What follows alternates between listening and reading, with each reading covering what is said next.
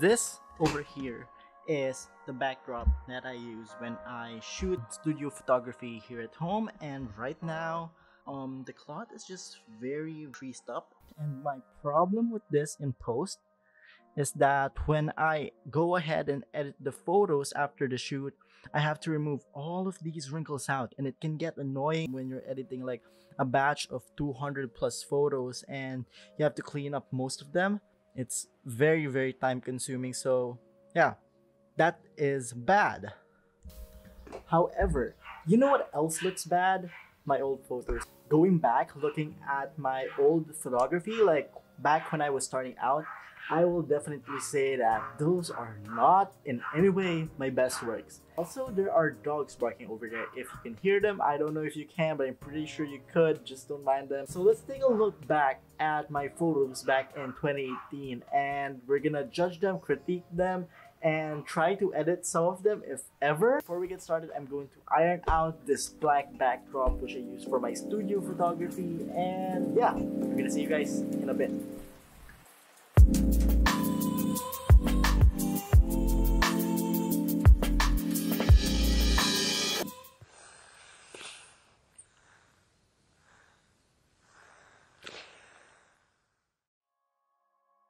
Okay, I just want to say that I am super dumb. Like, I filmed this entire segment and just realized that my lapel is off, so you have no audio, no way of hearing me, and like, I filmed an entire 5-minute sequence without any, oh my gosh, audio. Like, Albert, incompetence level, like, it goes up here sometimes.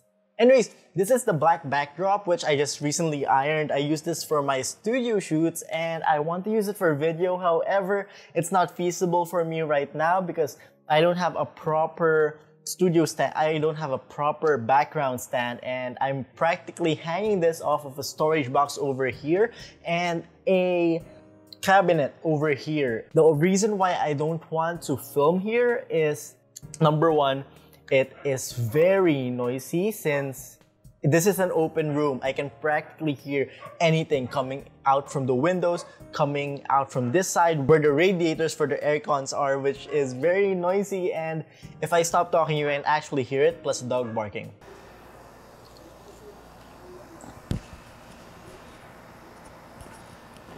See, it's so annoying. I can't turn on the fans when I'm shooting a video because obviously it's gonna get into the recording and I'm dying right now. So I'm not gonna be filming the rest of the video here. We're gonna talk about the bad photos I took 2 years ago. It's just so crazy that it's been 2 years since I've been taking photos. Let's head over to our bedroom right now and let's get on with the rest of this video.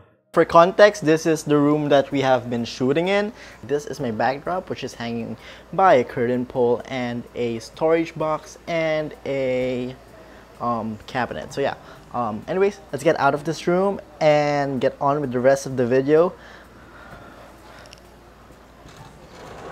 And we are back at our bedroom, and this is way better. It's not as hot as outside. You can hear the sound of the AC, but again, I'm going to be removing all of that stuff in post. Now today, we are going to be looking over at my old photos back in 2018. Holla, when I was still starting out as a photographer, and we're gonna look just how bad I was at being a photographer back then. But yeah, we're not gonna go through all of my photos back then. We're just gonna look at like a couple albums, look at a couple of photos, and let's see how bad I was before. Because like legit, looking back at those photos, I'm like, what the freak were you doing, Albert? Do you even know how to use a camera? So yeah, these are some photos that I took back when I was starting out. These were over at BGC. Let's take a look at some of these old photos, and yeah, these were practically the days when I didn't know how to properly color grade. Now there's like a dog outside barking, and like it's seriously ruining my mojo right now. Looking at these photos, they were very green. It's not properly color corrected. I'm pretty sure each photo here has a different setting, and it's like Albert, what are you doing? Like, look at this. This photo, it's like super generic photo of a girl holding a flower, and like, there's even people outside walking down the street, and like, that's unprofessional. And also, I didn't remove her pimples, which was, I wasn't that great at editing it. I didn't know how to retouch photos back then. As for my next one, like, I don't know what I don't know my thought process was when taking these photos. All I know was I was walking down the street, finding like weird new angles, because like legit, I had zero experience at taking photos of people. I think this focus is okay. Back then, I didn't use autofocus at all. All of my photos were manually focused because I had friends who told me that manual focus is the way to go, which is not. And you guys should start using your autofocuses. Even in video, like legit, like cameras has gone so far ahead and autofocus has gone so far ahead. Not with the camera I'm using a 650D. It has super old technology, but if you have a somewhat newer camera with like dual pixel autofocus, then by all means, go for autofocus. Now for this one, the shadows are very, very distinct. It's very, very hard. The edges are quite sharp. And the reason for this is we shot at like mid-afternoon, which is as much as possible. Don't shoot at mid-afternoon. If you do, find a place with great shade, find a way to reflect the light and make the shadows look a little bit nicer on the face. Because again, you're taking photos of people and you want them to look as nice as possible.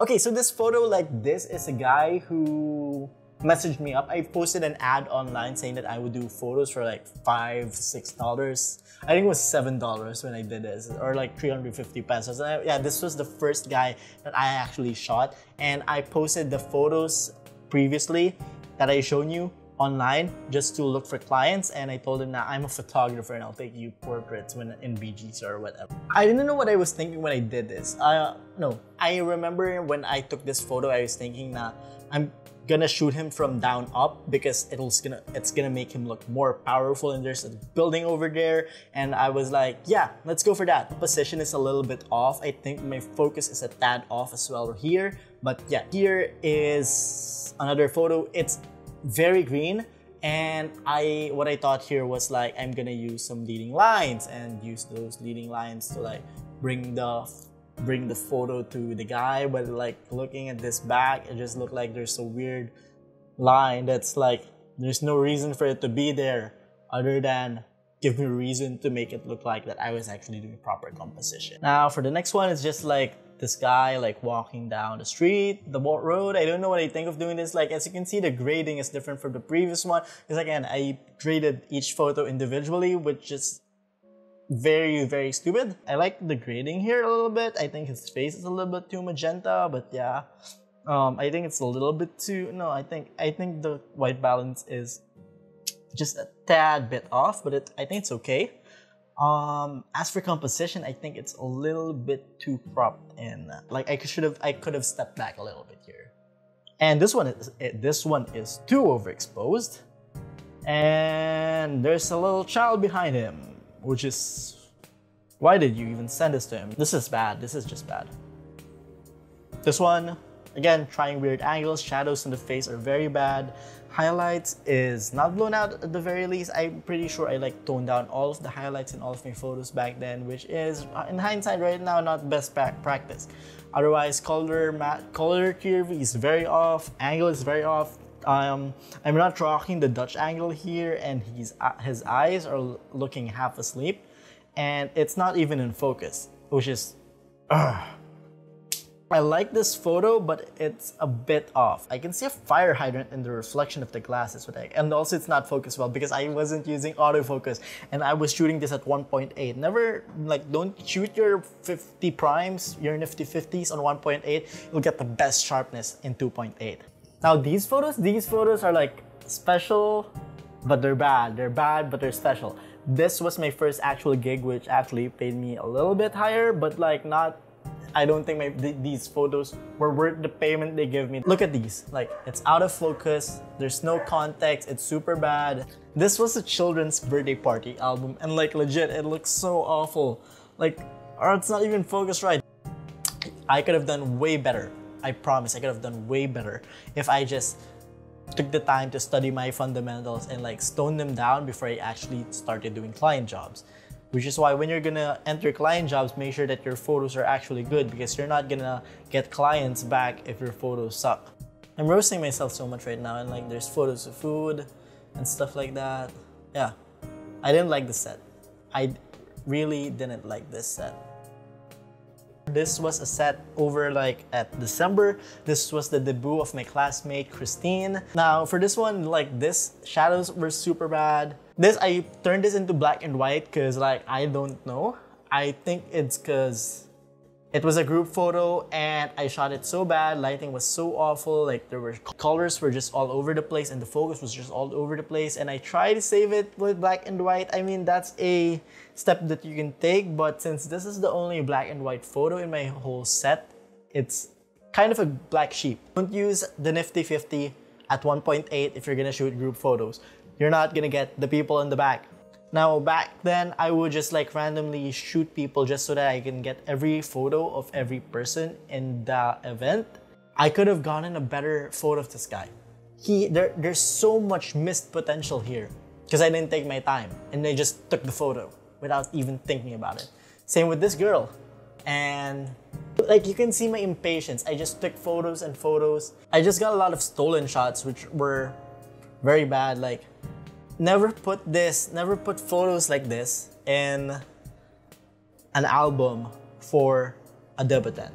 Like they're not gonna want to see that. They're just gonna want to see those pretty memories, those wonderful moments that she's experienced during that day. But like having photos like this, trust me, it's not worth it. The shot would have been okay. The person has a lot of rich details. By the way, I started using flash here now, like on camera flash. I didn't use like a different flash because I didn't have the budget for an actual flash. There's a lot of missed potentials because I didn't really know what I was doing. I was just running around gunning it and like hoping that I'll get shots in my camera when I move them to the computer that is actually gonna look nice. And that's not really the best way to do it.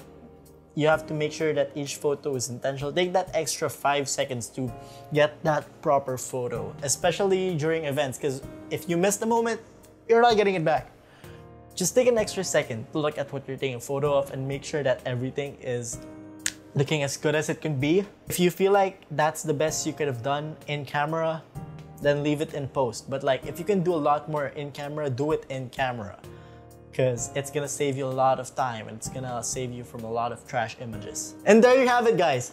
Those were like old photos back in 2018 that were pretty bad, but like we learn from them. We learn from our bad experiences. We learn from the stuff that we've experienced in the past. As we learn from those experiences, we grow to become better in our craft, to become a better photographer, to become a better artist. And I hope that you guys learned something from this video. If you want to see more videos like this, don't forget to hit that subscribe button over at YouTube if you're watching on Facebook right now, because like legit, I'm gonna do my best to upload a video every week. With that, just comment down below and tell me guys what you'd like to see in the future. Thank you guys for watching, and I hope to see you guys in the next video and hopefully be part of your future shoots. Again, my name's Albertjarodibayblogs, and yeah, thanks for watching. I'm gonna cut it here.